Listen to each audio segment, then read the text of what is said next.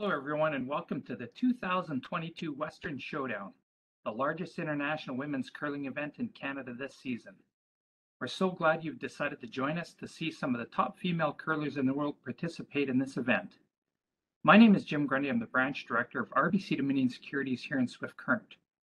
Our branch is not only a huge fan and supporter of curling in our community, we're so proud to be supporting the Western Showdown for its inaugural year.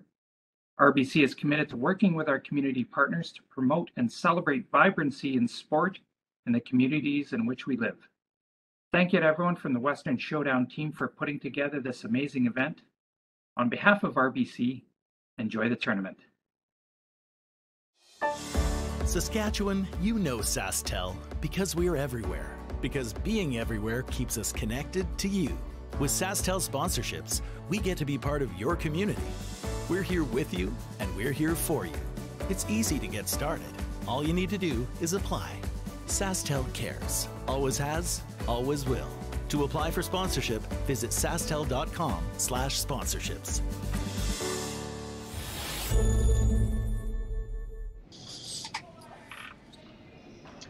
Good afternoon, everyone, and welcome once again to the CBC Gem coverage of the RBC Dominion Securities Western Showdown. It's also available on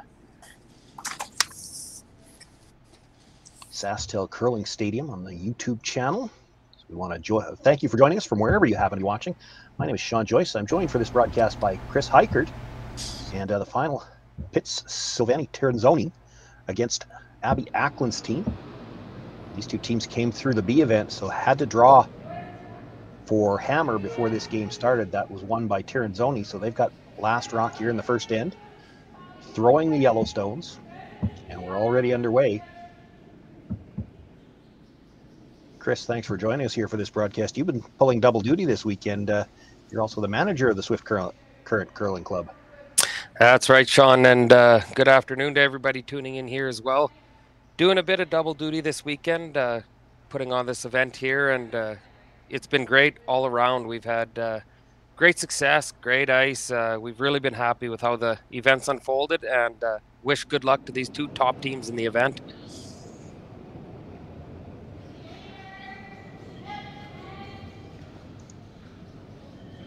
Did mention off the top it was the Abby Ackland team that's playing, but I guess we should point out not their full lineup. They had to juggle a little bit to get four players here this weekend. I've got somebody at a wedding, I believe I heard, and another player away. So Megan Walter, who usually plays either second or third, is actually skipping the team. Sarah Oliver usually plays lead, is throwing the second stones, and they've got a couple of subs. Mackenzie Elias throwing the lead stones, and it is Kelly Schaefer from right there in Swift Current throwing third stones for them. Yeah, you nailed that there, Sean. They've juggled things around this weekend due to other commitments, but they've been able to field a team here, and what a team it's been. Well, it's worked out well for them. They're playing in the final.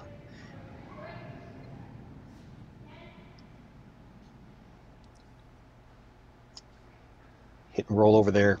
Joe's just past the guard, so it's available for takeout attempt. This is Sarah Oliver.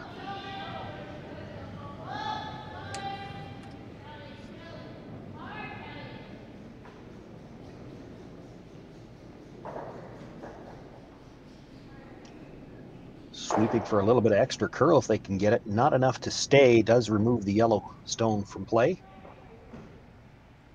Tirinzoni now look to peel that center guard. For Tirinzoni, a new lineup this year after the Olympic cycle, but the back end, Alina Petz throwing the last stones, and Silvana Tirinzoni playing third and throwing skipping and throwing third stones. That is unchanged from the last few years. They've got a new front end. This is Carol Howard the second, and the lead, Briar Hurleman. No, it's yeah, they got a bit of a new team this year. Silvana Tirinzoni being one of the top skips in the world for several years now. Briar Hurleman, I believe she is now married to Schwaller, going with the last name Schwaller now. So Hurleman, many of you may know her father, who was a great curler.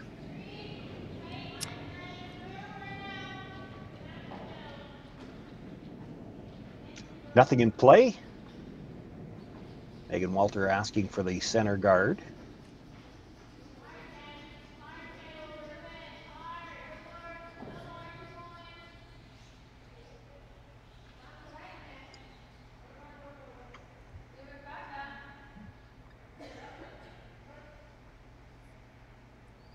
Bit of a clean end here. Do you typically see that, Sean, with these teams in the games you've commentated? Fairly clean in the first end, or have most teams been getting right after it? I'll be honest, I've seen a number of clean ends. Now, that doesn't always mean that they end up clean. Sometimes you get a nose hit here or there, and we've even seen a couple of open flashes in the first end. So we've seen some deuces come out of nowhere. The other thing is you have to be careful if you're Megan Walter here. You throw one too many guards, and so that Tirinzoni will just go around it.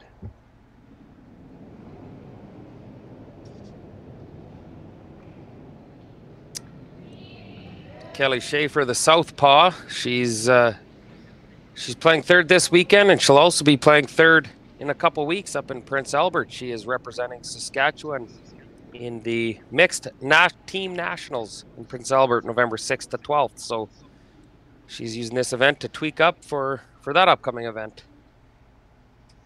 And I've heard that on that roster, she has to really carry the weight of the second. I figured that line was coming next, but I'm quite excited. You set it up, didn't you?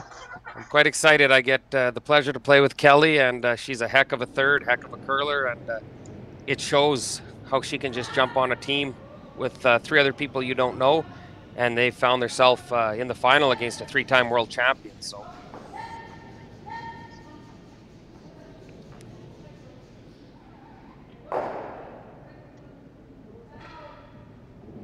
Makes the hit, stays right there. Didn't see any indication from Megan if she wants the roll here. You hit that one on the nose, you won't be in the rings.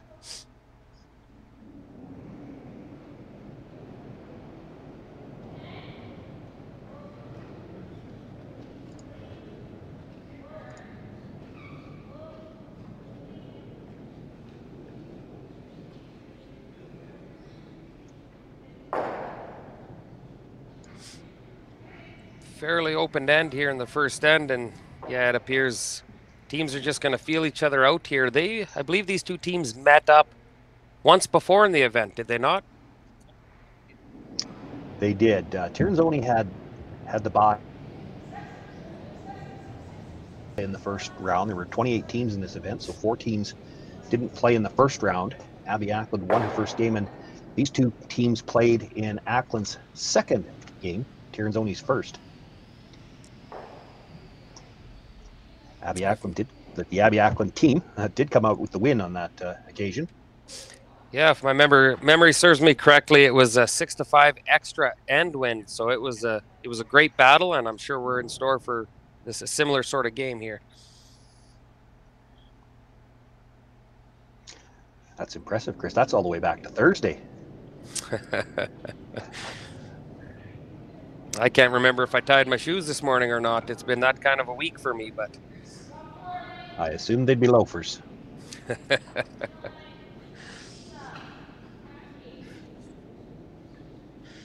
We kid, but I'm sure it's busy when you're. How involved were you with the event? Did you chair it or on the committee? You know what? There were several people. Manager. Yeah, there were several people that helped out with putting on this event.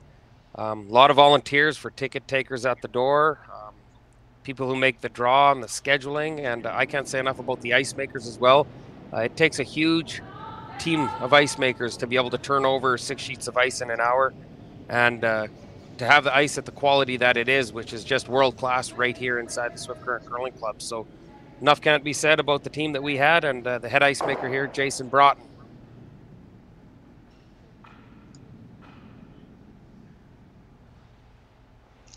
Teams continuing to exchange hits here, and it looks like there's going to be an opportunity for Tirinzoni team to play for the blank.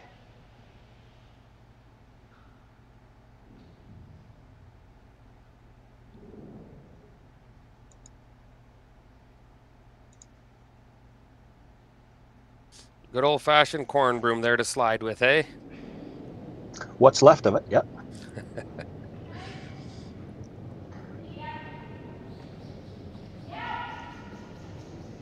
You pretty much know when you see a broom like that, it's going to be a tuck delivery as well. Megan Walter with the hit. Cleaning it all the way down. She'll stay right there.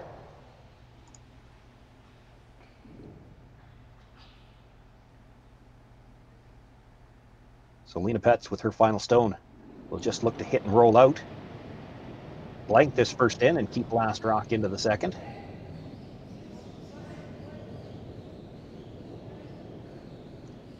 Just cleaning it all the way down. She does make the hit, rolls the shooter out of play. We've got a blank in the first. Tirinzoni will keep last rock when we come back for the second.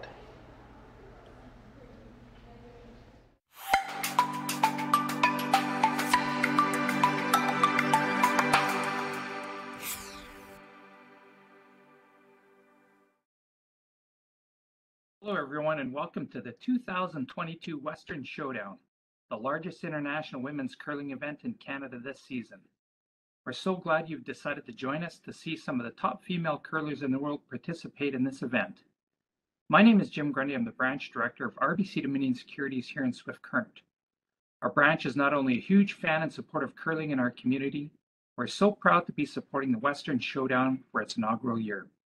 RBC is committed to working with our community partners to promote and celebrate vibrancy in sport in the communities in which we live. Thank you to everyone from the Western Showdown team for putting together this amazing event. On behalf of RBC, enjoy the tournament.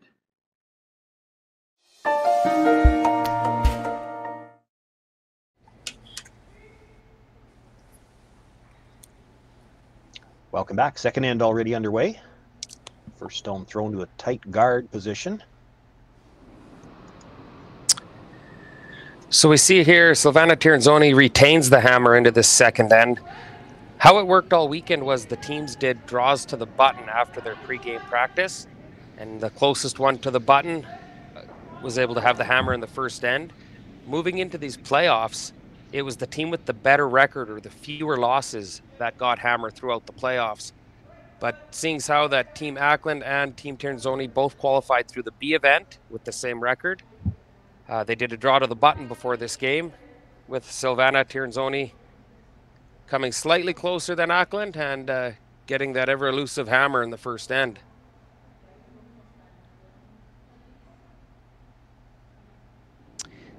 Tell you a neat little stat we just drummed up here with regards to the hammer. Silvana Tirinzoni this year is 23-1 when she starts the game with hammer. That's quite the stat.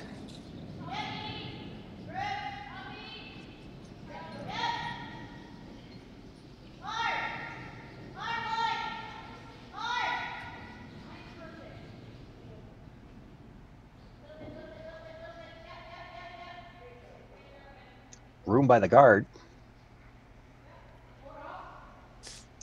Brings that stone into the top of the forefoot. It does get nice finish there.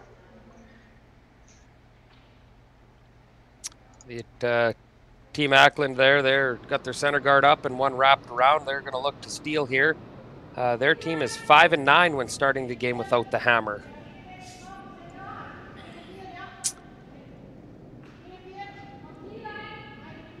Although stats give you an indication, it's a slippery game and it's played on ice and anything can happen.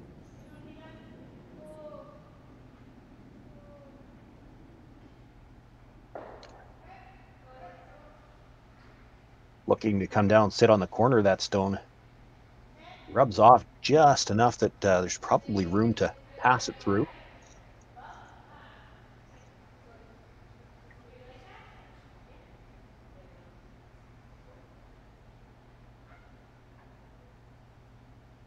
Sarah Oliver being asked to make the hit.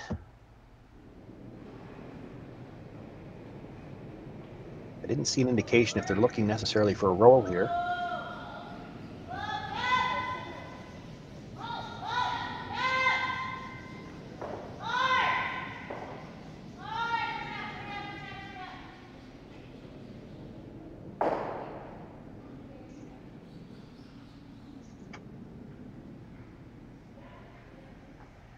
Does make the hit, stays right there. And with that being the fifth stone of the end, they can start making plays on the guards. She's going to look to run back the red tight center guard. See double the 2 out of the top of the 4-foot.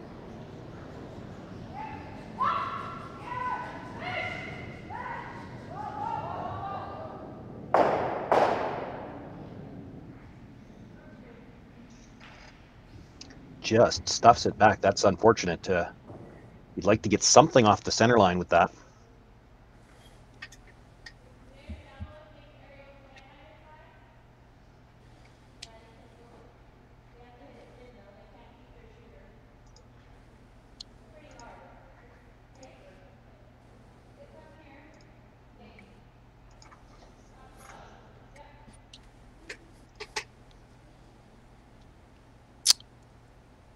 You can see the brooms out towards the 12-foot. We've had excellent curl out on the ice all weekend with 4.5 feet of curl, running at about 15 seconds. Again, credit to Jason Broughton and his partner Darren Gress out of the Highland Curling Club for just ensuring we have a fantastic playing service for these curlers. And it's been great. I've heard compliments from many of the teams saying that it's been an excellent ice surface to play on all weekend.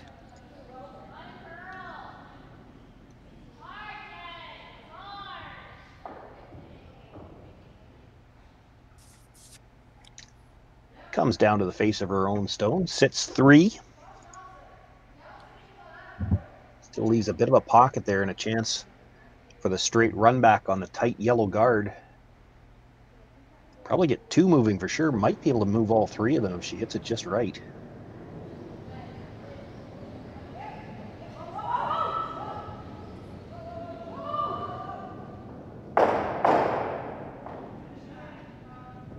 Makes the run, does kill 2 of the red stones, rolls the shooter off the center line, and the Ray stone stays in the corner of the 12-foot. What a great shot that was, clearing that center guard out of the way and sticking in the rings. I think you're going to see that corner guard they throw up come into play in this end now. Yeah, sticking around there was big. It forces Kelly Schaefer now to make a play on that stone, so they can't go back to guarding the shot rock.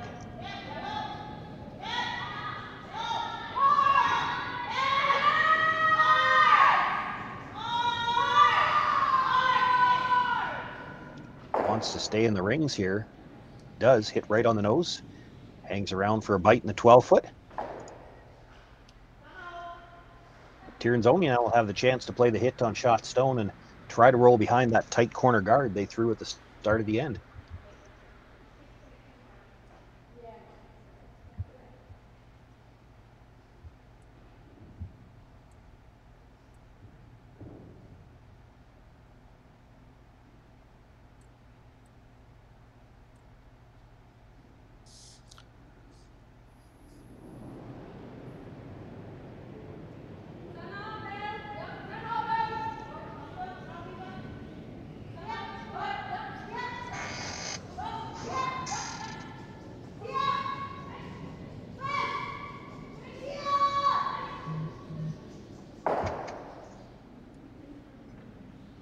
Makes the hit, unable to get the roll, stays right there.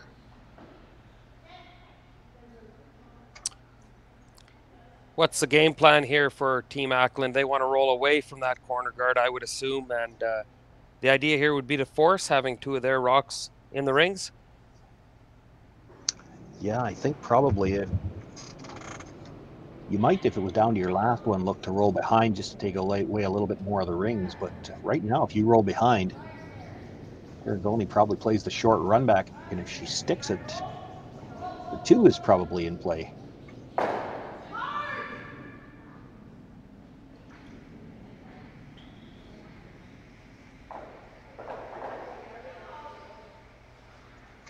they did end up playing for the roll behind, and I don't know, that might have been a plan B when you realized you weren't going to roll away.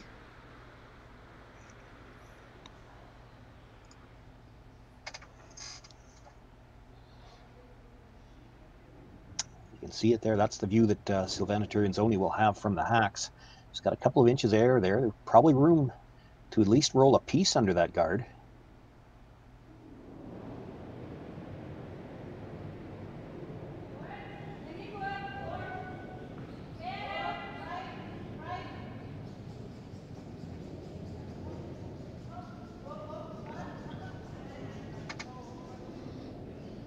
sweeping for some extra curl, so this has got a little more room than they would have liked. Going to make the hit, but rolls further towards the center. No, it's been pretty awesome having these female curlers here in Swift Current, and they're just great curlers and even better people. We've had, they've been out at all the restaurants. They've attended the WHL hockey games here in Swift. They've been out on the local golf courses, really embracing the city, and very good with the residents, with the fans, and just very personable people. So it's been a really pleasure to have these ladies in our city and putting on a show for us here at the Swift Current Curling Club.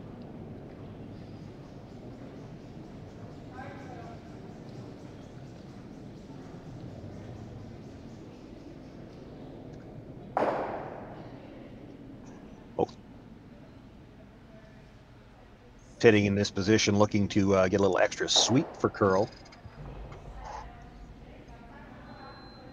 More room now for Alina Petz if she wants to try to roll behind. They would have had to flirt with the guard the last time. This is a little bit more natural way to look at it.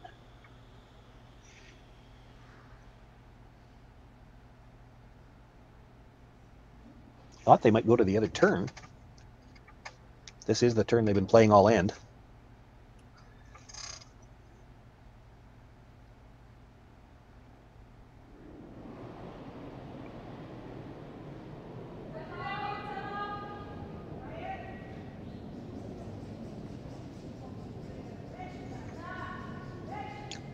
And early on, sweeping for some extra curl. Needs to get past the nose, wants to roll behind that corner guard if she could.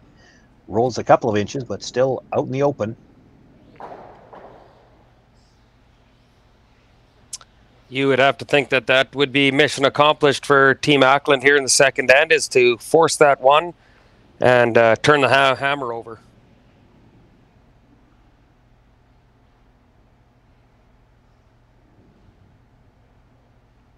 You could hit this one right on the nose, stay right there. Alina Petz wouldn't be able to hit it again without being out of the rings. You could at least force her to draw. You don't expect a miss on a draw at this level, but draw against two, things can happen. Definitely at our level, Sean, you would think 50-50 on banking on the miss, but yeah, at this level these ladies curl at, I wouldn't bank on a miss to the drawing a piece of the 8-foot, that's for sure.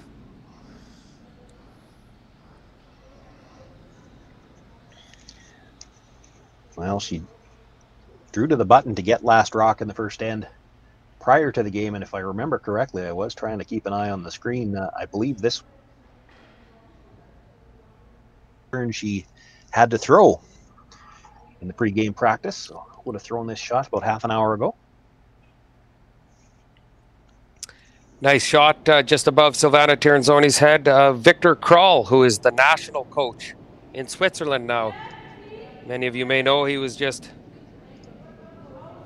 split up with Jennifer Jones. They cordially went their own ways, and he got approached by the Switzerland National Curling Federation to be the coach of all the Swiss teams. So excellent coach and a very accomplished coach as well. And Alina Petz puts her final stone in the back of the forefoot. They will pick up their single point with the hammer. Team Ackland will have last rock for the first time when we come back in the third.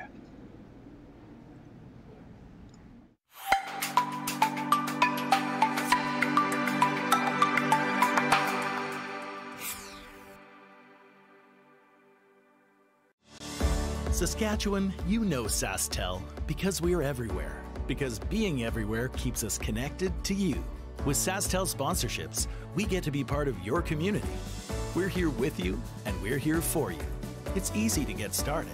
All you need to do is apply. Sasktel cares. Always has, always will. To apply for sponsorship, visit sastel.com/sponsorships.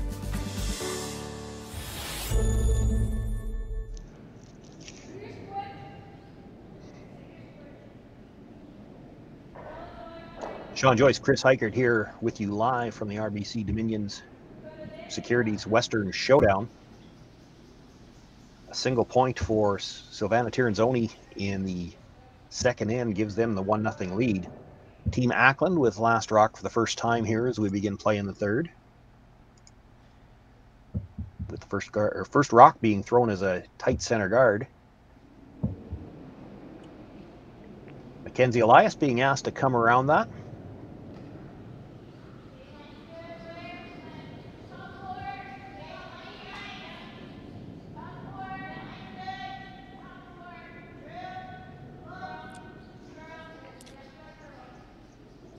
Might take this opportunity to give a great big thank you to RBC Dominion Securities. They are a wealth management company all across Canada, and definitely here in Swift Current. They are major players. It's been great. They jumped on board as the title sponsor of this event, and they've been very pleased with the talented curlers that have been out here. We had a little function Friday night, a meet and greet, and all the curlers came upstairs, and it was nice to mingle with the curlers, mingle with the sponsors. As many of you know, events like this, they just don't happen without the support and partnerships of the local business community. So we thank RBC Dominion Securities and Jim Grundy and his team for making this all happen right here in Swift Current.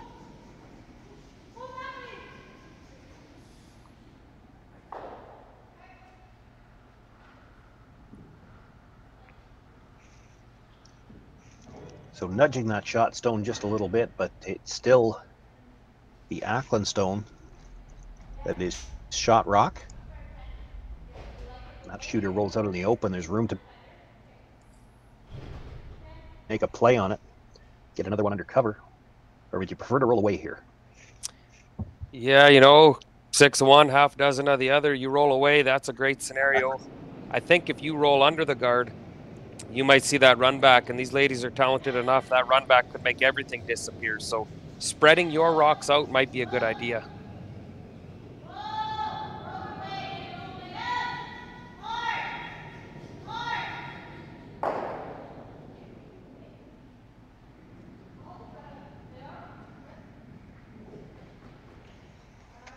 Makes the hit, does roll a little bit to the outside, but maybe not far enough to take away the double opportunity. Yeah, I think they were looking at rolling that right out into the 12-foot.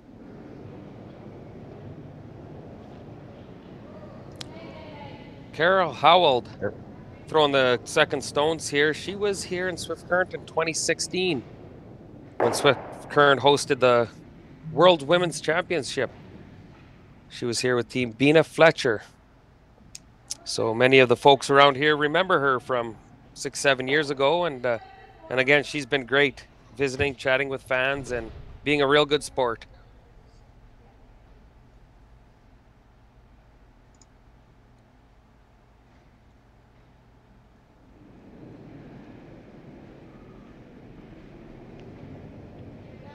A little thin on that double attempt, gives Sarah Oliver a chance to wrap another one around that center guard.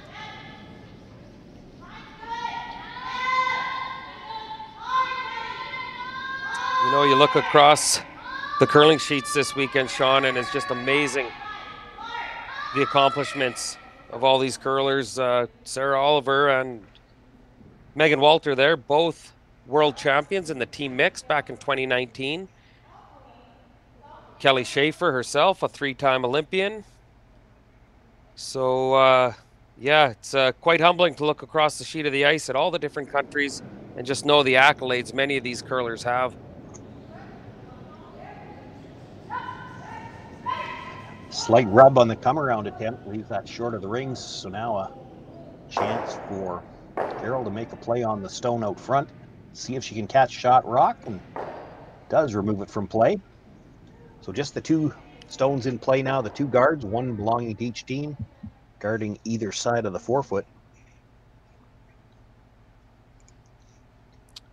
Question here, Sean. She initially was going to call the out turn through the hole draw, and then she switched out to the wide in turn. What would be a possible reason for that? Well, the typical thinking, and it depends on the ice, a lot of times you can get it either way, but if you try coming through the port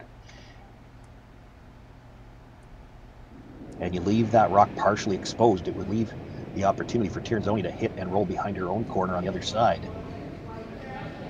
So you come around from the wide side, if you leave it half open, only thing she can do is roll open or roll out.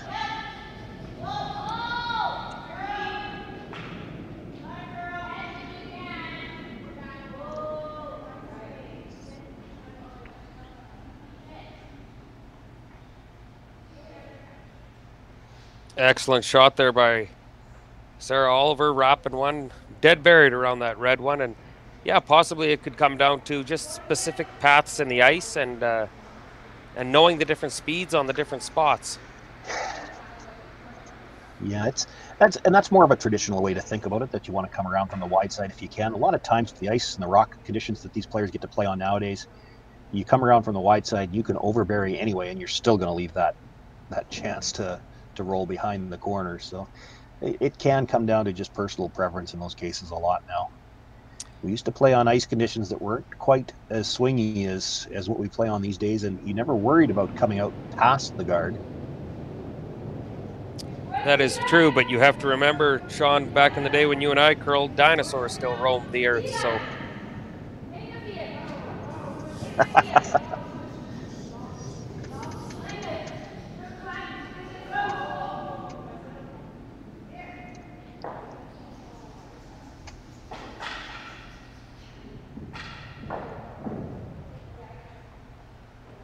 Pretty fortunate there. It hung a little wide, little heavy, but they called a great audible, electing for a little tick off the guard, and got it exactly where they wanted that. So a little bit fortunate there, but it definitely does take skill to be able to pick up on plan Bs and plan Cs. You did, I think, caught it in the camera view. Silvana turn around and say she was sorry. And that's just the great sportsmanship about them, right? Nobody's trying to get lucky, but it happens all the time with everyone. So that was just an acknowledgement that she knows she got a little lucky there. Makes the run, but just jams the Yellowstone. Loses the red one at the back, and it's Tirinzoni sitting one right now. Did push it out from behind the guard.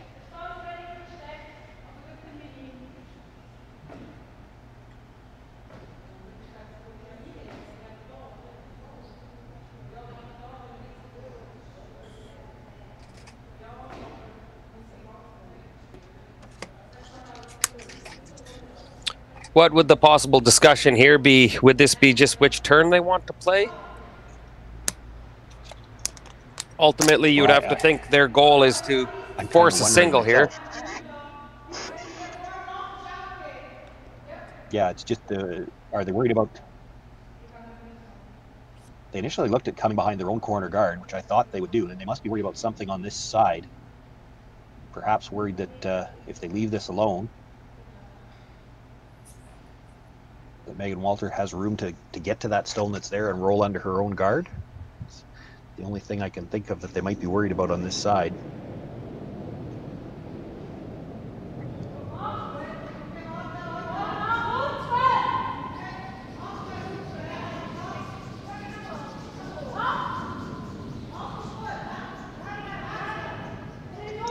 Rushers were on this fairly early. They haven't wanted to get off. Now they've had to switch sides. They're looking for curl, but they don't want to leave it. Well, the Rushers had the right idea on the weight. They had to give it everything they had just to get 12 foot out of it.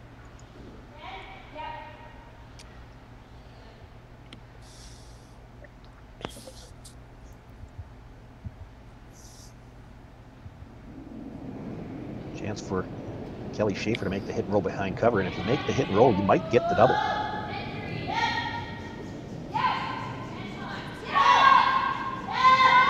Boy, this is really curling.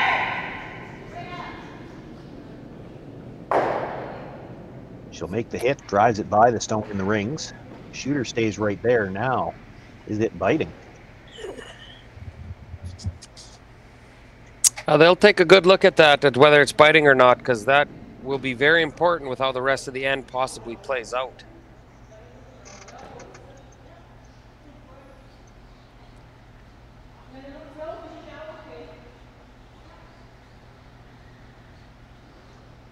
I don't know if they Boy, to me, it looks like it's probably biting.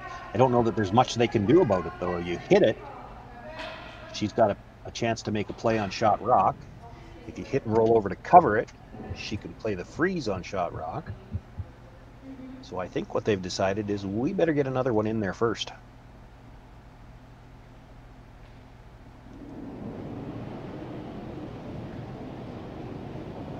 Alina Petz with her first stone here in the third end.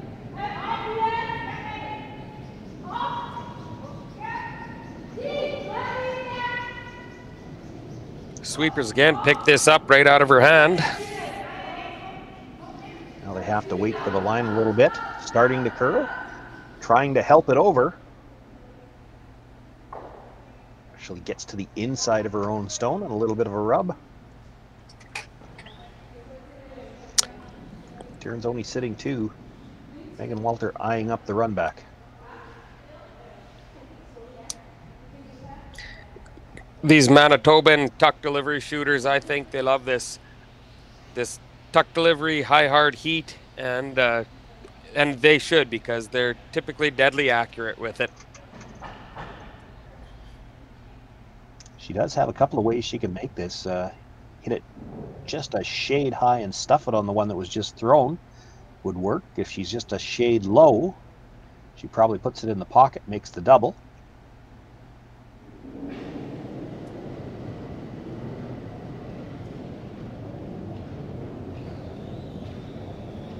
Nothing out of the brushers early, waiting for this to curl. It's going to need to come up a little bit. That's the hit. And does get it just enough on the high side to stuff it on that yellow and actually rolls over to the top of the button.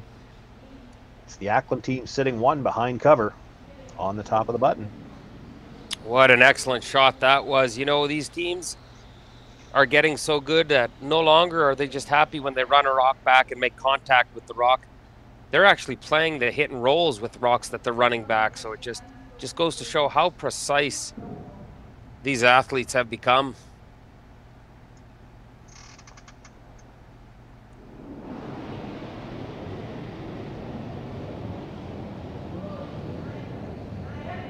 Alina Petz now with her final stone will look to play the run back red onto red. Try to kill them both and see if she can hold this to a single. She's going to drive it by.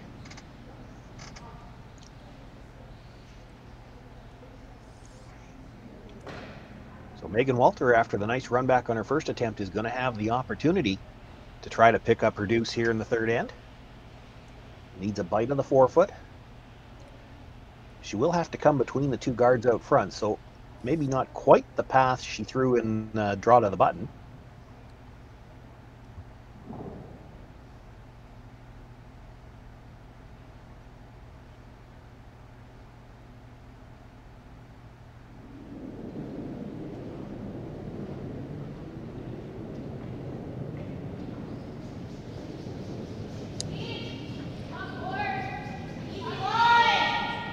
Well, I praised the Manitoban tuck hitter for their hitting ability, but there's two parts to the game, and drawing is a part of it too.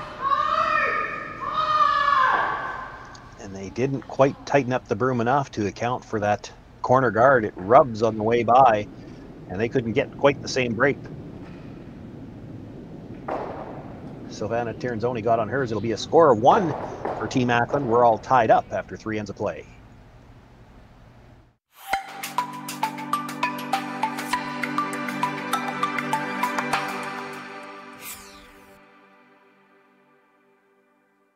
Just got our shipment of logos here in for our next event, which is going to be the mixed double. As you can see, there's a few of them. There's roughly 20 logos per sheet to be put in for the mixed doubles, along with a couple extra little dots. But all our logos come from Jet Ice. They are the best logos to put in. We use them around the world, and they're very easy to install. As you can tell, this is the center ice logo that's going to be going in for the world. This is about a 4-footer by 10. It's going to look like $1 million. Their colors on their logos are always nice and vibrant. And like I said before, very easy to put in.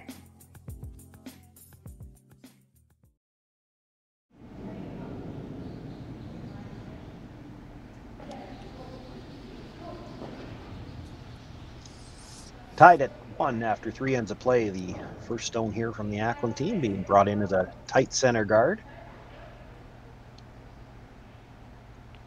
Tirinzoni asking now for the corner.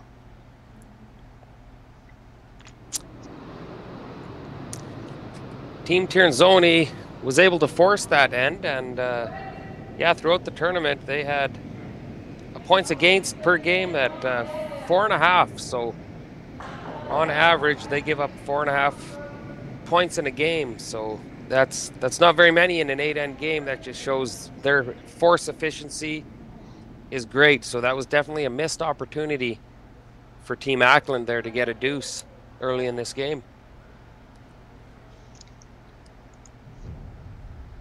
Looks like the corner guard did stop just in time out of the rings.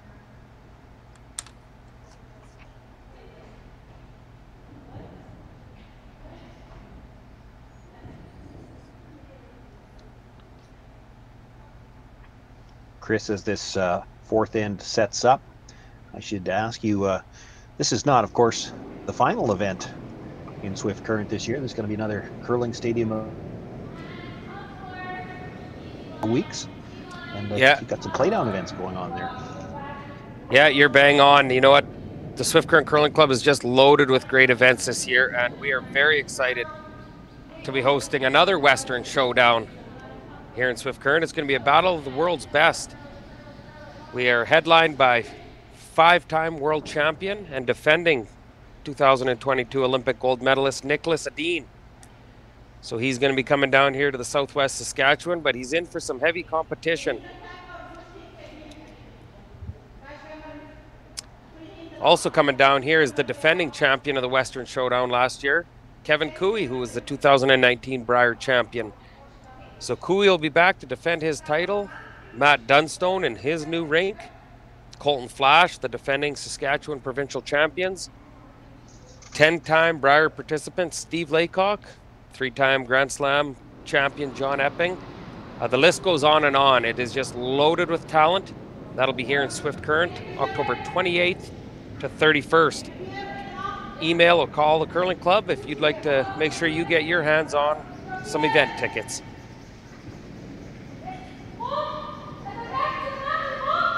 If you aren't there for the event in person, all of the action will be available on the Sasktel Curling Stadium, pardon me.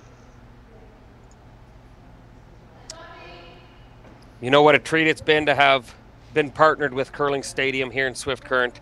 Just a great group of people to work with, and look at the quality of production of this live stream that they are able to roll out to all the viewers watching all across the world.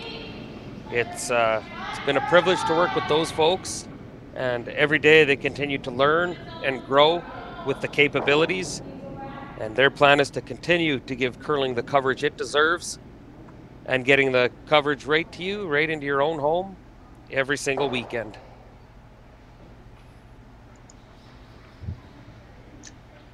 Looking to sit on the corner there, nudges it just a little bit. 6th stone of the end about to come now, so there is the option to go after the guard.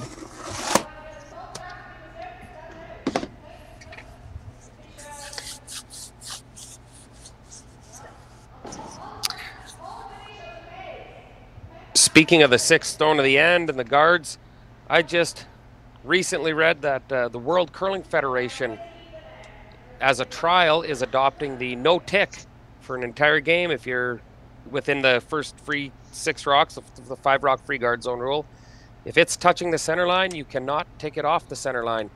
And the latest from Curl Canada is that they will be trialing it at the 2023 Scotties and 2023 Briers.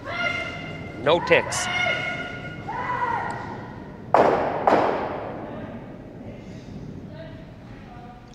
Makes the run, does kill the one red stone off the top of the 8-foot, rolls the shooter off the center line as well. Continues to be Team Ackland sitting shot at the back of the button. 2 corner guards belonging to Tirinzoni, and she does have second shot at the top of the 4-foot. Difficult for Megan Walter to do anything with that stone at the top of the 4, though, so they're going to play another guard.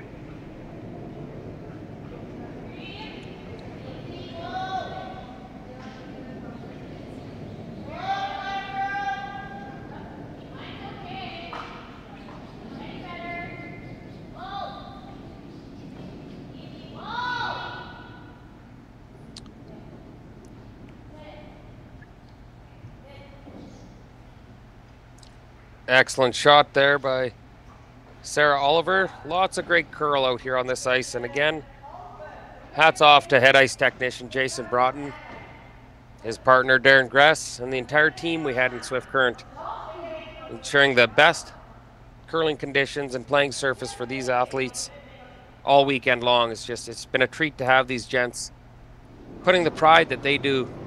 Making ice is definitely an artwork, and we have some of the best here in Swift Current.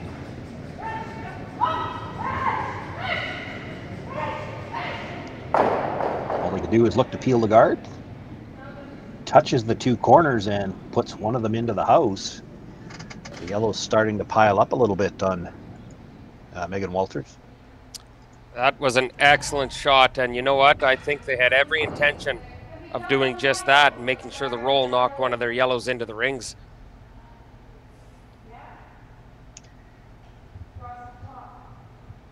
Certainly makes guarding the center situation more and more risky.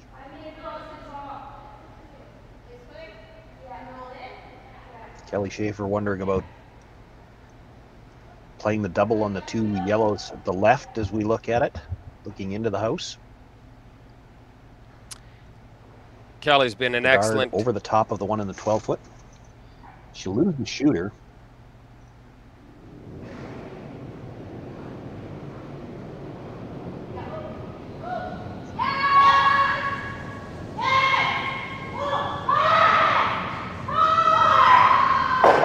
Makes the hit across the top, does catch the second one. Now will the shooter stick around? Wow, that's fantastic curling shot. She manages to keep the shooter in the 12-foot as well. Kelly Schaefer, as I previously mentioned, she was in Swift Current in 2010 for the Women's Worlds, the first year this city hosted the Women's Worlds. They walked out of here with a world silver medalist. And she liked this city so much, and the people in this city, she decided to make this home, and what a treat it's been to have her as a member of the Swift Current Curling Club. Excellent curler, excellent person, and plays a big role here at our club.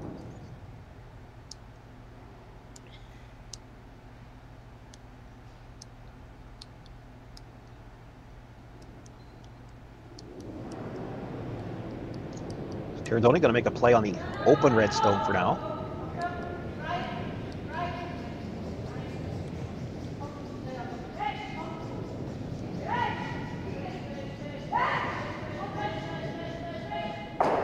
Makes the hit. Now is she going to come across and touch that second stone? Moves it enough to sit two. It will hang on at the back of the 12-foot, but may not. It may still be in the way. If you tried to make the double, it's going to have to go. That stone. Neat little story about Kelly. You can see the RBC logo there. Just to the right of the RBC logo, that strapping young man is Jared Schaefer, husband of Kelly, and also advisor with RBC Dominion Securities. I approached Kelly in the summertime and asked her thoughts of RBC jumping on board and putting on one of the largest international women's curling events in Swift Current.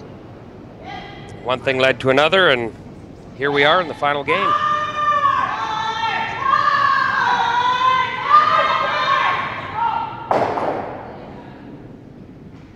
Now, the only thing that would make that story better is if you told me she was, after she thought it was a good idea, if she was going to try to figure out a way to get herself into the final. Well, I think she got strict instructions from her husband that she was to go out and try to regain all the money that they had partnered with us to put on the event, to cut their losses a little bit, and she has done just that.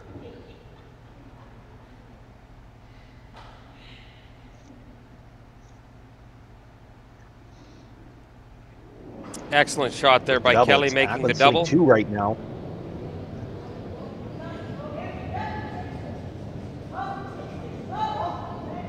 Tirinzoni looking to see if she can answer back here. Makes the hit, does catch the second stone. The shooter will fly as well, so nothing left in play now. Just skip stones to come.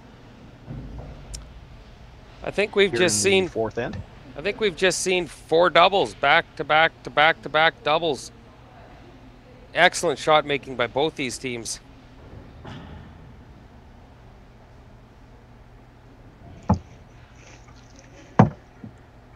And as a result, we may end up not seeing any more points go on the board this end.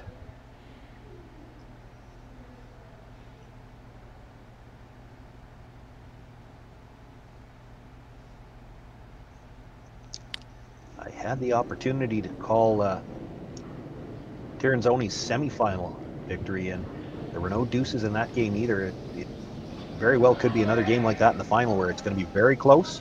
One deuce could be huge, so both teams going to play this a little bit close to the vest. Interesting stat to point out here, Sean. Team Abby Ackland beat Tirinzoni earlier in the A event. They won 6-5, and Team Ackland did not score a deuce the whole game. It was 6 singles is what they scored en route to an extra end 6-5 victory. So I think you're right. It might only be the odd deuce here or there that'll be the difference in this curling game. Well, a lot of times deuces come about as a result of a mistake. You've got two teams here that are playing in the final of the event. They haven't been making many mistakes, obviously, or they wouldn't be here.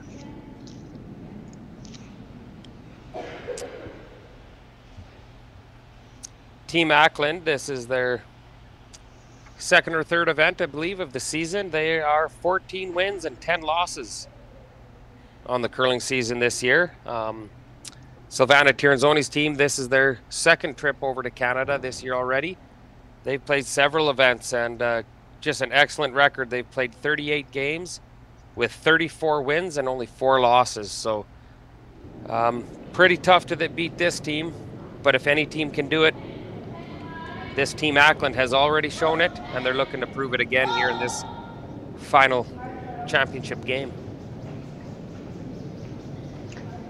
I can't even imagine 38 games. I think I've played 4, and none of them lasted longer than 6 ends. And I still hurt.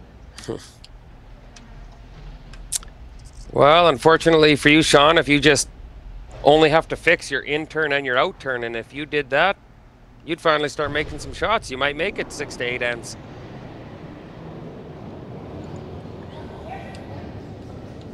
Alina Pets with her final stone here in the 4th end, looking for the blank. And just as she did in the first, makes the hit, rolls it out of play. Nothing in play again in the 4th. We've got a blank, and we're still tied at 1 as we go into the 5th.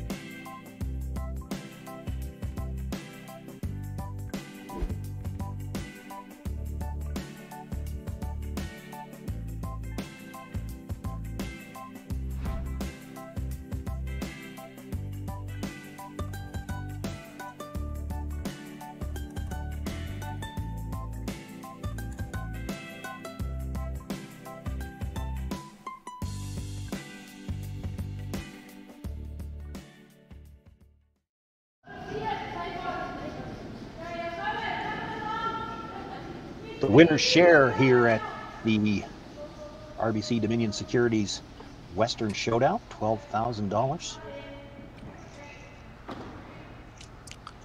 That's what these two teams are playing for. Here here as we begin the fifth end, all tied up. We've got 2 guards to start the end off.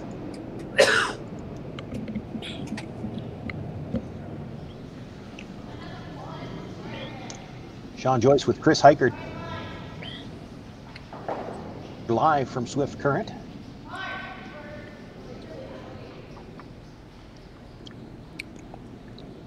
Silvana Tirinzoni, their new team, new front end here, and definitely they're doing a lot of curling this year to try to get in the groove, and they've done just that. This is their 6th event they've played in, and of the 5 previous events, they were qualified in all of them, semi-finalist in 1.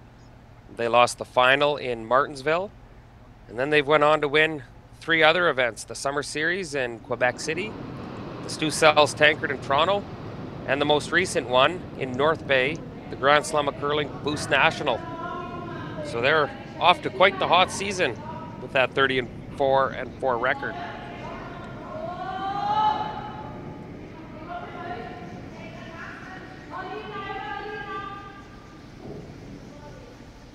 Looking for the come around here, a lot of room by the guard.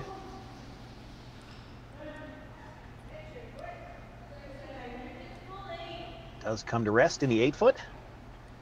Buried on the wider of those 2 guards.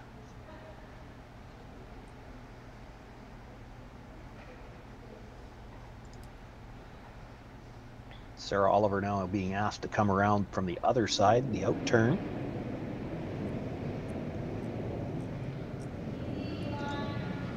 A lot of times you can just say it's the out turn with this team just because they picked up Kelly Schaefer. I have to try to remember who's throwing before I tell them it's the out turn. You always got to throw one left-hander in, just that's with the announcer.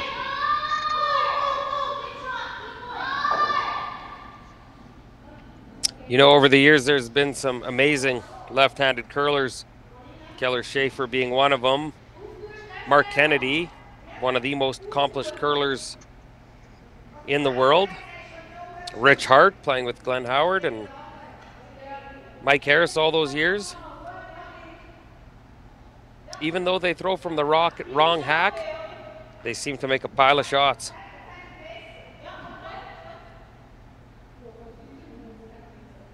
That come around buries the top 12-foot, but it's still just second shot, and it looks like there's room here for Tirinzoni. If they can come down to their own stone again, would be sitting 2.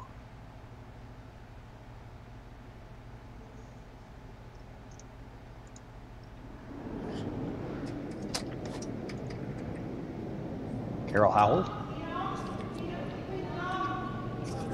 This time with the in-turn draw attempt.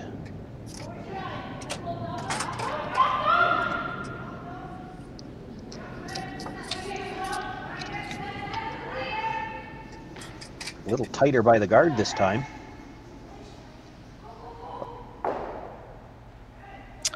Were they weight as well? Were they wanting to tap that rock back or just the straight freeze?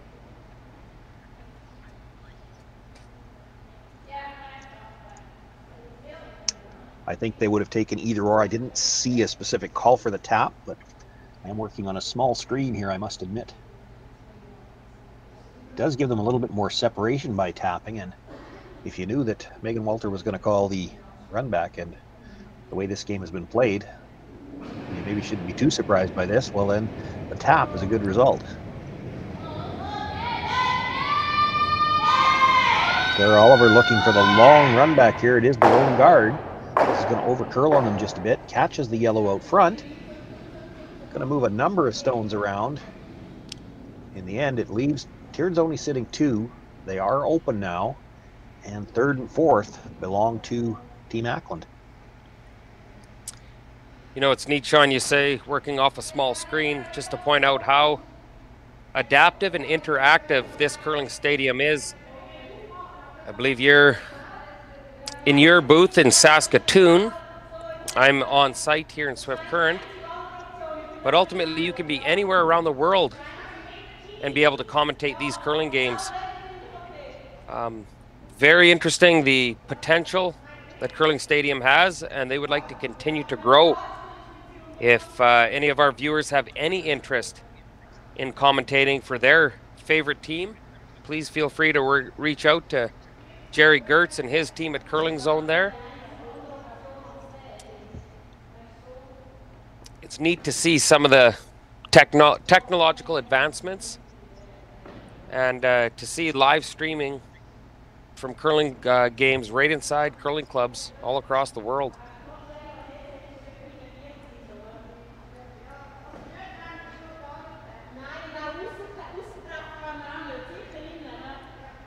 So the here all seems to be about the fact that those two Yellowstones are open, available for a double. So going to play, I think, a bit of a split on the stone at the top of the 8-foot. Try to get the shooter in underneath cover and push that stone back far enough so that there's not a double available off of it.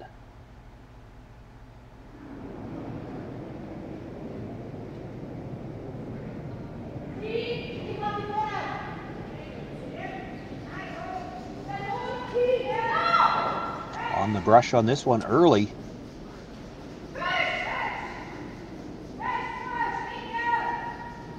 Trying to hold the line, wants to get a piece of that yellow stone at the top of the 8. It's actually going to get onto the red. Does come across and nudge the yellow up. Probably doesn't leave an angle to get all three of them.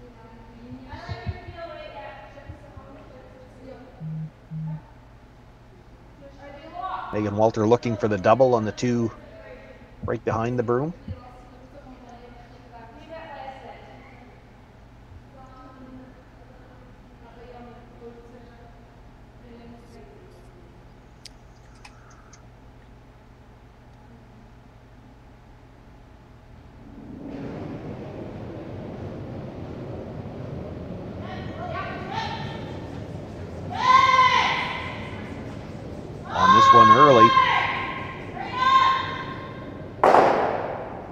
The hit on the first one, but jammed the second one a little solid.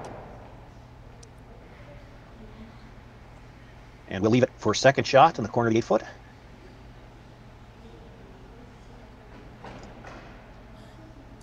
Bit of a bad break there in that where they rolled it to, it's also pretty flat for a double. If that stops a little bit sooner, you might have a double available on your next one. Shot rock available through the port. Tirinzoni and Pets discussing what they can do about that.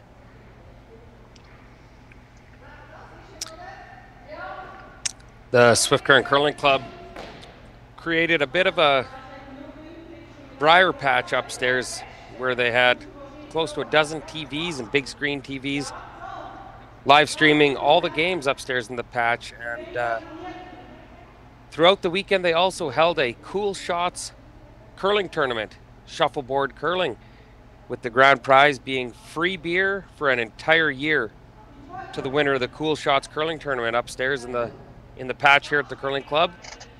And quite exciting to tell you that not only is she a great curler on the ice, but she's a great curler off the ice in the Cool Shots, because Meg Walter won the Cool Shots tournament. So all her friends back home can make sure they ask her, tell her she's buying beer this go around.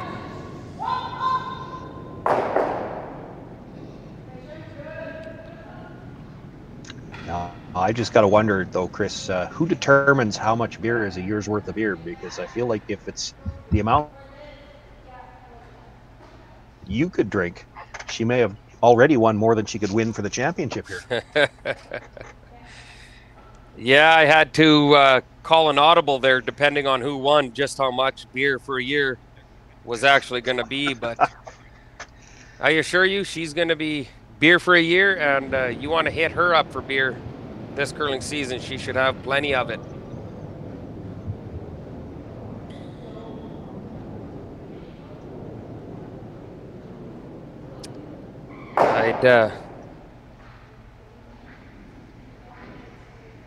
Well, they were looking to hit and roll in towards the middle. That didn't curl for them at all. Makes the hit, does roll towards the edge of the 12-foot, and it continues to be Tirinzoni sitting 2. Neither one of them's directly undercover, but because of the stagger, they're both a piece undercover, no double available.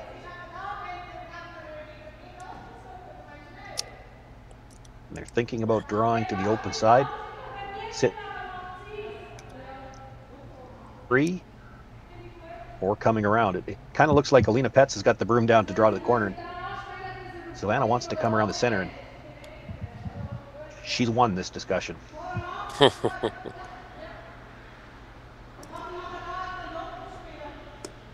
I should point out on that. You put this one in a good spot. You could bring 3 into play. They can't really see all of either of those yellows. It might be tough to make a double. I should point out that free beer for a year, Meg Walter actually decided to split it with another fellow by the name of JB from Leader. She split that with the final, so not going home with a car full of half as much as she could have.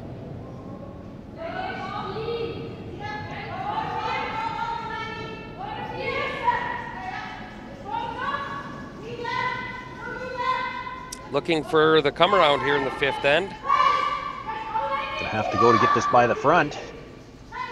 Now does it have the legs to make 3rd shot?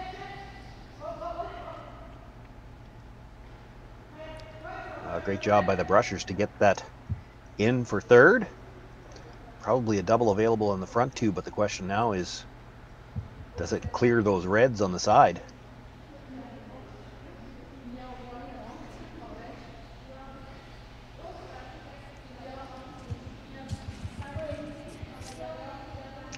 They didn't really look at it that close. Now I see Kelly looking over her shoulder, but this is going to be close to going into that red on the side of the 12-foot.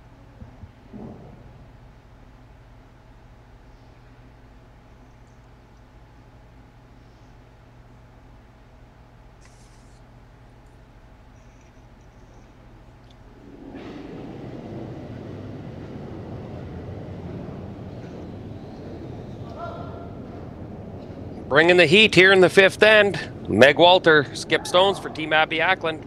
Looking for the double. She actually hits it a little thin and pushes right into that red at the side of the 12. Tirinzoni sits 3. You know, Chris, I'm just surprised they didn't really look at where that rock was going to go. Certainly expected to hit the first one fuller than that. And you'd like to have thought you were going to kill one for sure, but she could have played the other double, the straight back double, without any risk of, I guess she couldn't see quite enough of the front one perhaps to play that. But to me, that looked like it was always going into that rock. Team Tirinzoni here with the hammer, playing the 5th end and lying 3. I think you're going to see a desperation freeze coming on this next shot, coming from Team Ackland.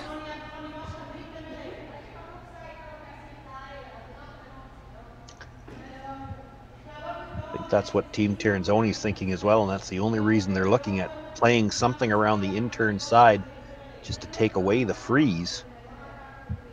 Problem is, if you take away the freeze, you leave her the come around on the out-turn.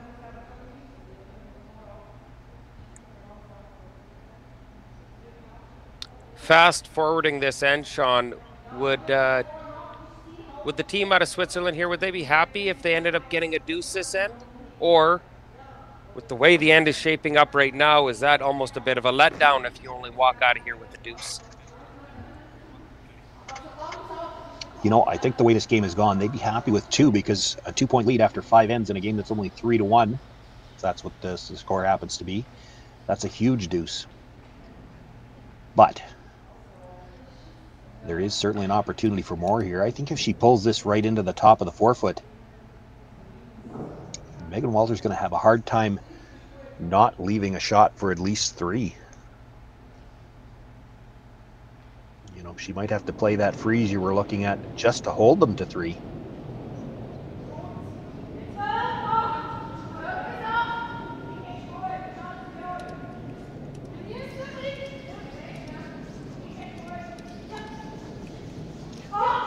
Brushers want to go on this one. Got lots of room by the front. They backed away now a little bit, just waiting for a sweep call. Starting to move. They'll get it just far enough in to sit 4th.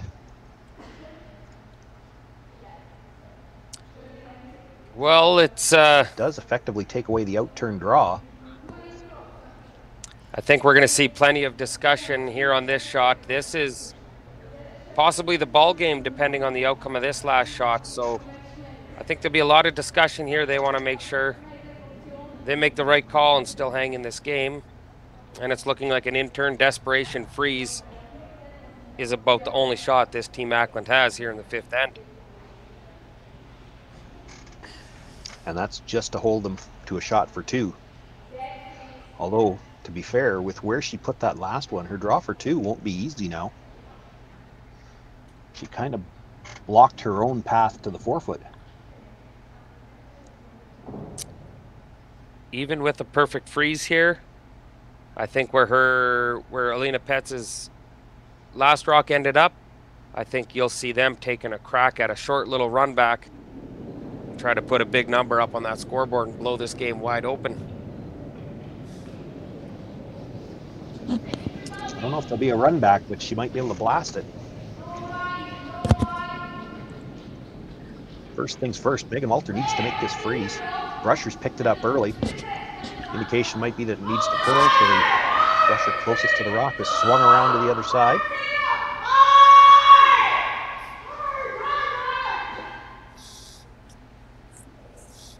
Brushers knew when she let it go they had to be on it. They brought it down all the way, but I think it's still 4 for Tirinzoni, and Elena Petz making her way down to the hacks. Just needs to bite the 8-foot here, and she will pick up 5 big points here in the fifth end.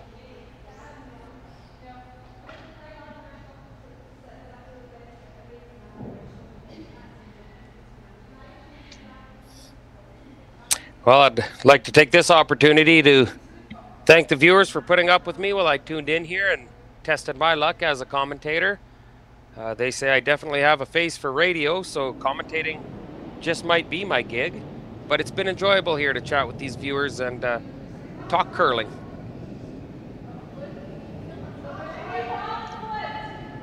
This is a little bit of an inside joke between Chris and I, but we might need an abacus to count up the points this end.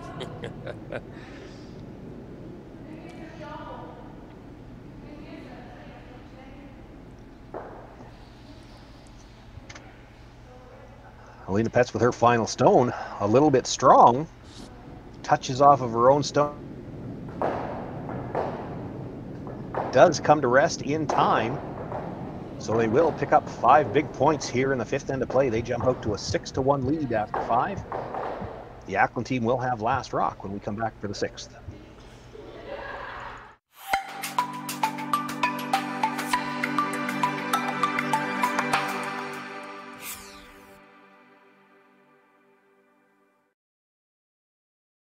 Hello everyone and welcome to the 2022 Western Showdown, the largest international women's curling event in Canada this season. We're so glad you've decided to join us to see some of the top female curlers in the world participate in this event. My name is Jim Grundy. I'm the branch director of RBC Dominion Securities here in Swift Current. Our branch is not only a huge fan and support of curling in our community, we're so proud to be supporting the Western Showdown for its inaugural year. RBC is committed to working with our community partners to promote and celebrate vibrancy in sport in the communities in which we live. Thank you to everyone from the Western Showdown team for putting together this amazing event. On behalf of RBC, enjoy the tournament.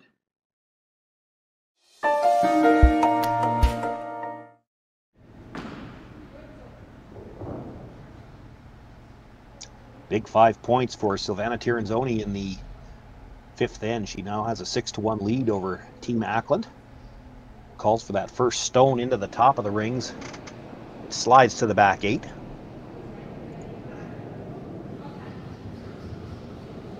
Megan Walter looking for the corner guard now.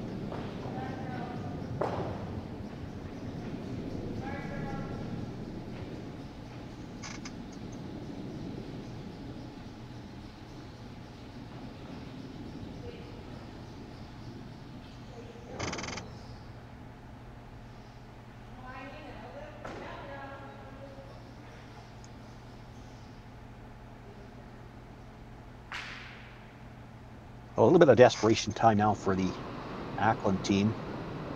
After giving up 5, they definitely need a multiple count here. It would be nice to get 3.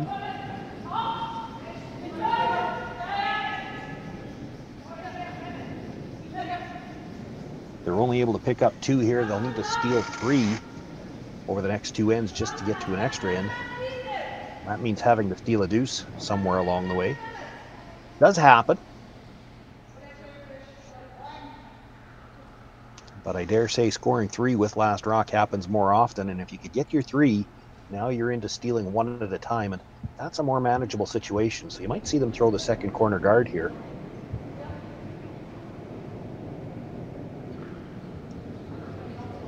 Looks like that's the call, and they're going to play the corner guard to the other, pardon me, same side, higher up.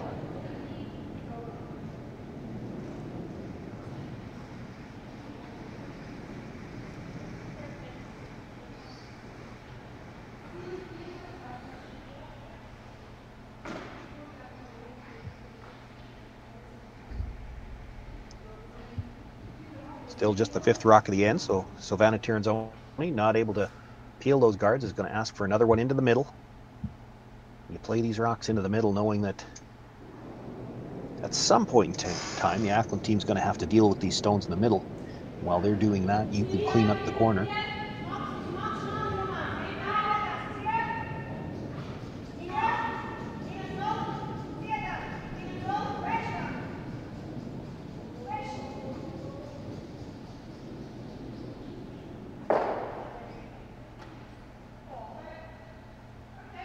Comes down, taps her own stone, and puts it in behind the corner guard. That they won't be happy with that. It gives Walter a stone they these 2 behind cover.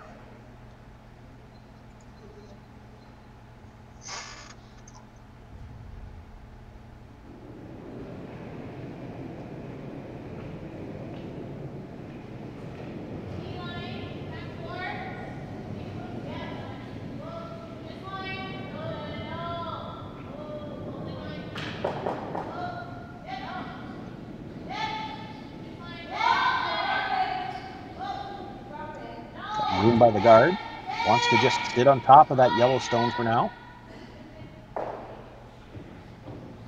Comes down, nudges it back a little bit. It is still stone belonging to Tirinzoni that shot rock.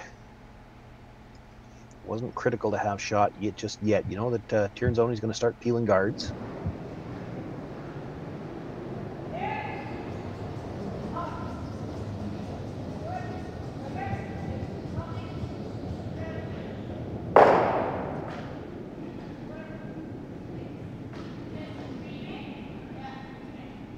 A little bit of stagger on those 2 guards. Tirinzoni opts to peel the one closer to the rings.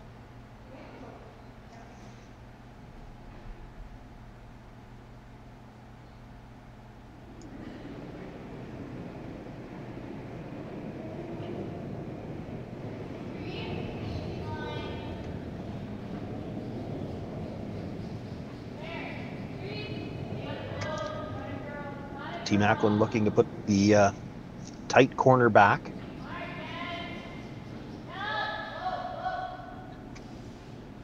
Sweeping to try to get this underneath that longer corner guard. They'd like them to have to peel the long one.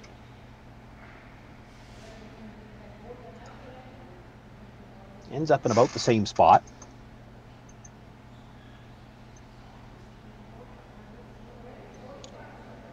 Lena Petz, I think, eyeing up the double peel over the top and maybe come back and disturb things in the house.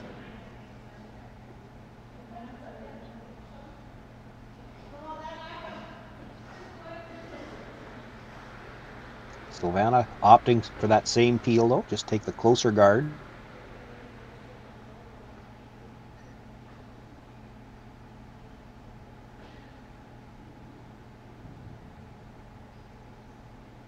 Giving up 2 points here doesn't upset Tirinzoni. She just wants to be careful not to give up any chance for 3. She's content to peel 1 guard at a time.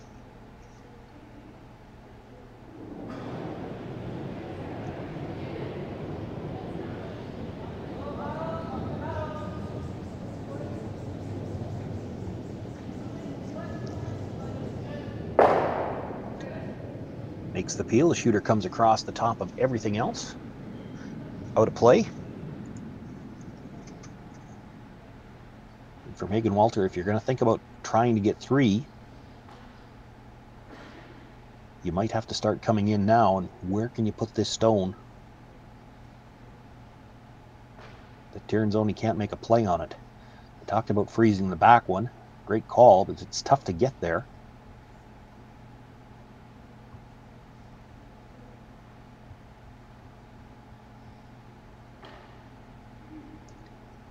In the corner of their eyes, that winner's check, which right now looks like it might be slipping away on this Ackland team. So it looks like they're going to come towards the corner again, but I didn't see if they wanted to play just another straight guard or if they're going to try to bury this one.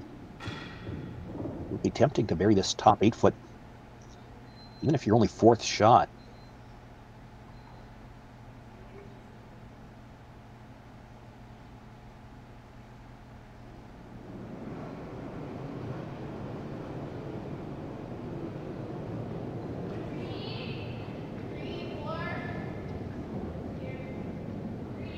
Indication from the brushers. She's a tight guard, maybe into the 12-foot. They're waiting for a line call. Needs to get this under cover.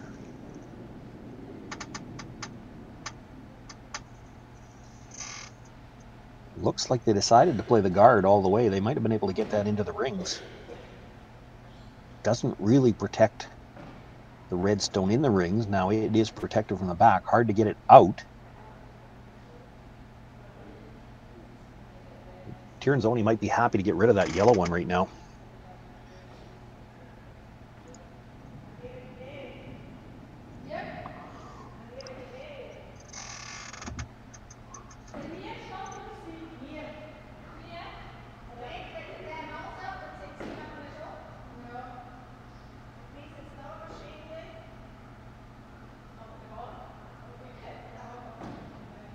Going to be a team discussion anyway.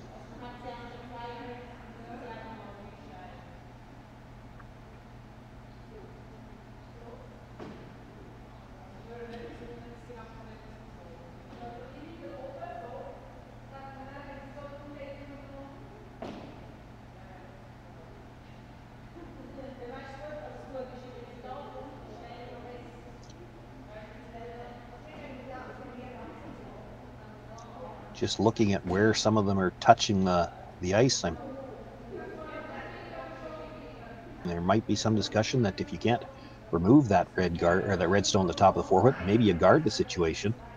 But they want the guard wide enough that they can run it back if Megan Walter makes some kind of an in-off off that yellow on the left-hand side.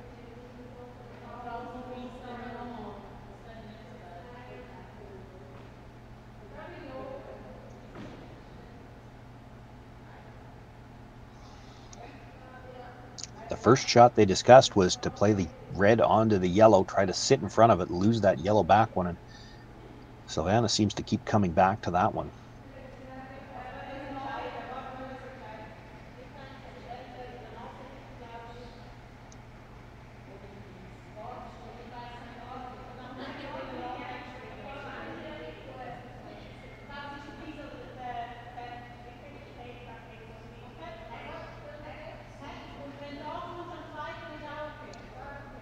For Tirinzoni, it really boils down to this. There isn't a way she can get that red stone out of the top of the 8-foot right now.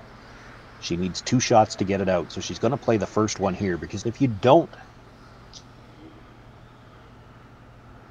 here and Megan Walter finds a place to put her next one where you can't get at it either, suddenly 3 is in play. So as long as you remove that back yellow so that you can get the red out on your next one, you're not looking at any more than 2.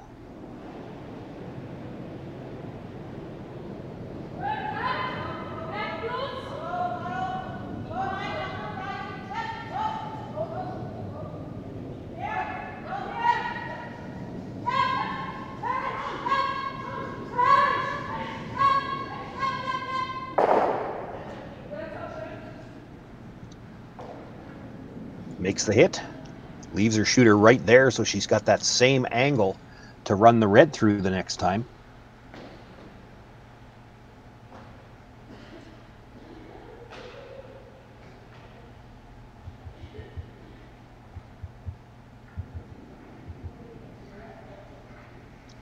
Megan Walters first.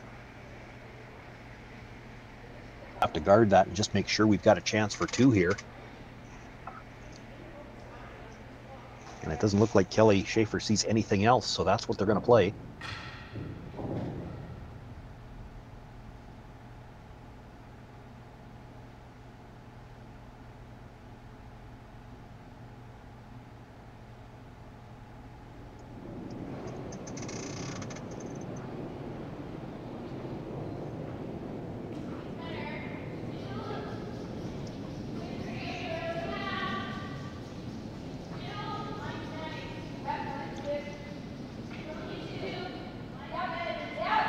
Rushers had picked this up early, indicating it might be a little bit higher, a halfway guard.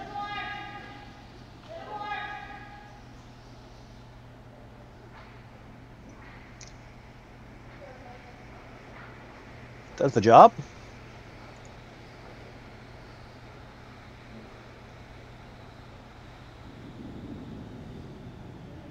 Alina Pett's now going to look to make a play on that guard. I didn't see the indication whether they're going to try to run this straight back, kill the 2 reds, or over the top of the red guard. That's a little dangerous. You could slice it back into the rings.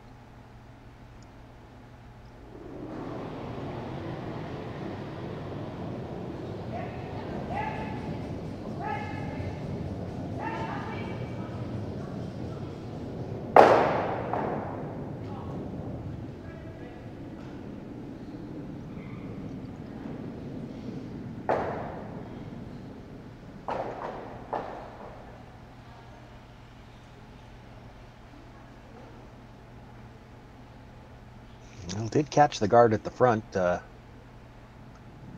spilling it back into the 12. That stone is still covered, but it is a short run back if she wanted to try the double.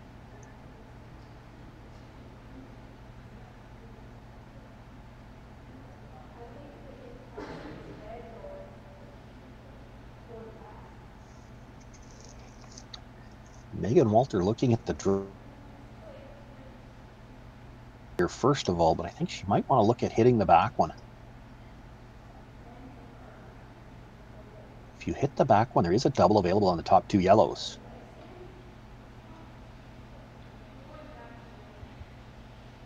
She's looking at freezing the back one.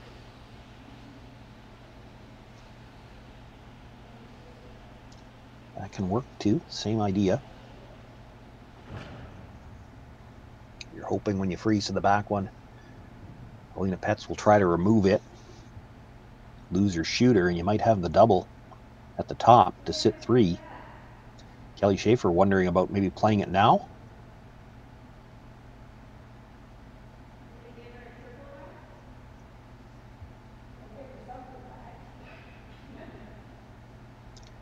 Concern is whether or not you'd leave a triple.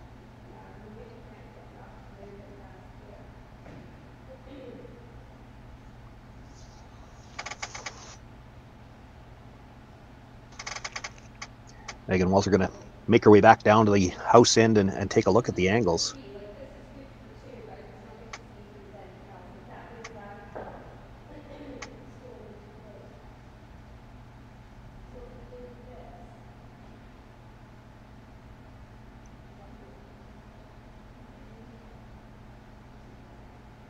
You make that double here, Alina Petts will have some kind of double back, but there's always the chance that that could jam on the stone at the back.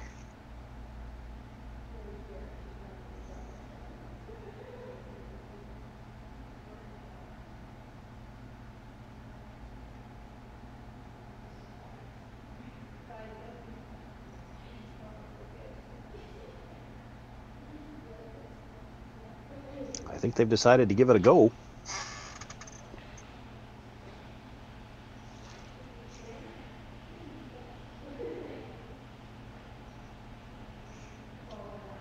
Looks like she needs about half a rock, maybe even a thin half on the first one. She has to get directly into the side of the second one, make sure she pushes it over the top of the red.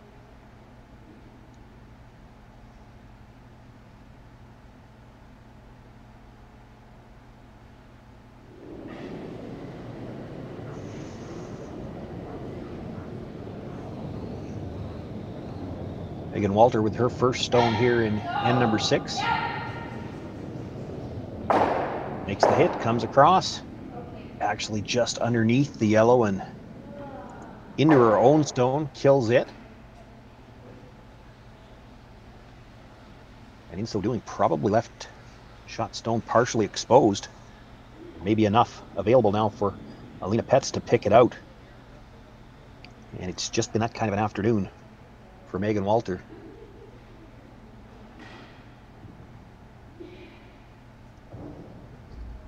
Just needed to hit that first stone a little bit thicker. If she could have come across and made the double, could have made things interesting here.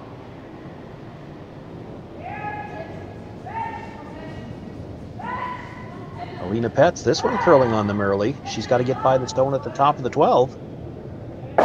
Great job by the brushers to hold that. She does get by, picks it out, and Tirinzoni sits 2. No double available. So Megan Walter will have to try to draw, take her single here.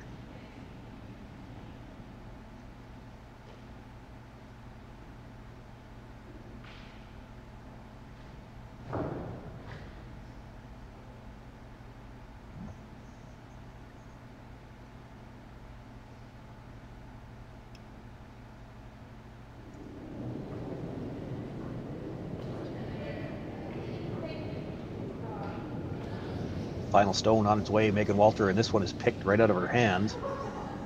Brushers pick it up early, but it's got no chance. Left to scratch behind her. It's going to be another steal of 2 for Silvana Tirinzoni, and we've got the fist bumps have come out. Silvana Tirinzoni will be the champions this year at the RBC Dominion Securities Western Showdown. Goes into the books as an 8-1 final, an outstanding event for the Tirinzoni team, and the Ackland team, for having a throw-together team, has to hold their head high as well.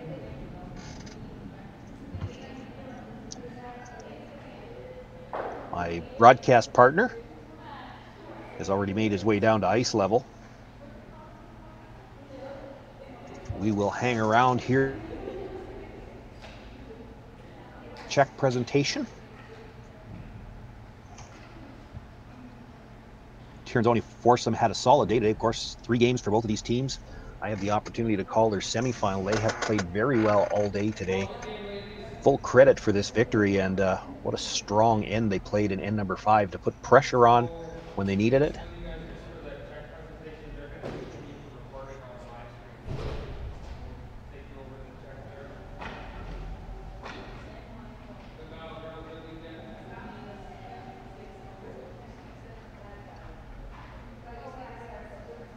We're just waiting for everybody to get into position.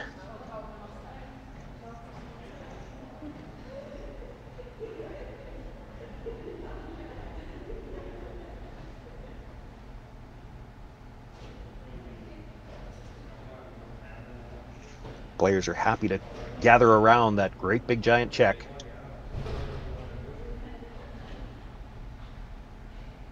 Well, girls, congratulations. This is Jared Schaefer. He's with RBC Dominion Securities. Just keep my wife. That is his wife. So I didn't put a name on it, put in whatever you like there.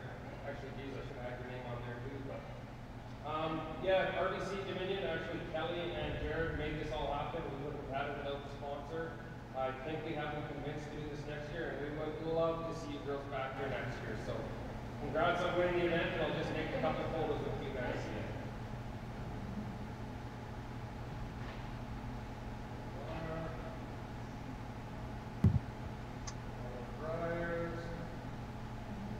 Everyone say, oh, please. Perfect.